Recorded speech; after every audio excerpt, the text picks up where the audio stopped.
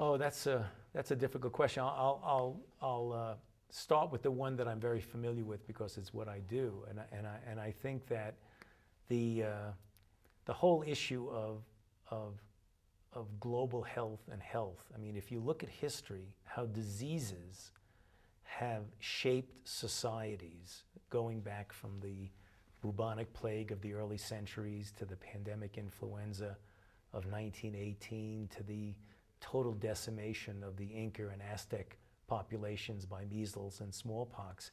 I think that health issues have played a major role on how society has been shaped. And then as the era of understanding disease and being able to do something about disease has occurred, there has been a rather dramatic protection against the unavoidable decimation of disease, but mostly in the developed world. And the thing that I see even now as an answer to your question is that we need to have a more global appreciation of the problems that other people have, because it's very interesting that some years ago when I was first getting involved in medicine and even in the arena of infectious diseases, which was my subspecialty, there were people, very well-placed people in this country, who were actually saying that you can forget about infectious diseases because they've essentially been conquered. We've got vaccines, we've got antimicrobials, you can conquer infectious diseases, which means they weren't paying attention to, as they were saying that, maybe in our own country, in the United States or in Europe or in Australia or Canada, that was going on. But in the developing world, more than 1 million people were dying of malaria. 1.5 million people were dying of tuberculosis. Hundreds of thousands, if not 1 million people, were dying of neglected tropical diseases. So really, disease has a major impact, not only historically in the shaping of our society, but also even today, where there are the haves and the have-nots in the world. So I would hope that an appreciation of that will have us continue to try and do more and more.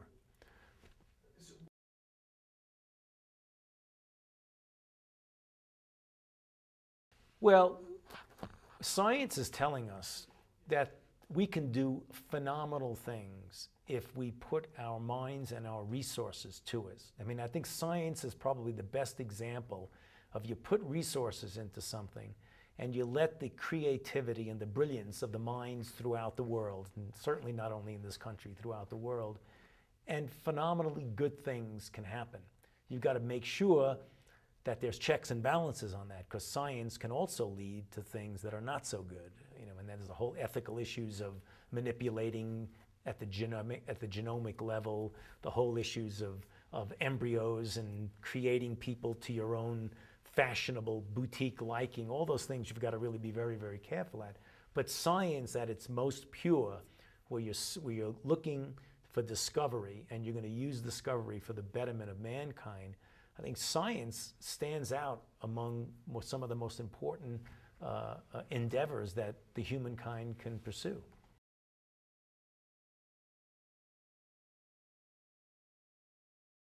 Well, I think if you, again, and this is just only a somewhat provincial view, there was a period in my own discipline of infectious diseases back in the late 19th century when people were just starting to appreciate the germ theory of disease. Like instead of the historical components of we have these plagues, we have these influenzas, we have cholera, we have this, we have no idea where it comes from. There were a group of people, Louis Pasteur, Koch, all of the group from the Institut Pasteur, the German group, Metchnikoff and others, who were able to take a field that was completely bare bones and no one had any idea of what was going on, to actually make those first initial discoveries that a microbe actually caused tuberculosis. You can actually take that microbe, you could inject it into someone or into an animal, and you could create the disease that you once thought was just some humus from heaven that caused it.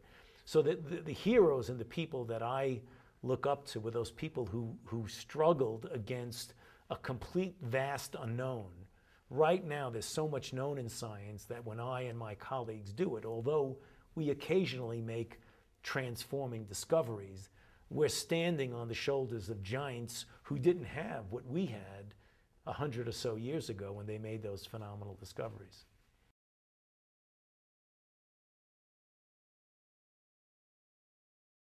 Well, I don't know if it's a universal truth, but I think that mankind evolves. I mean, there's no doubt that we have evolved. The whole issue of evolving through various lower species to our own species of the human.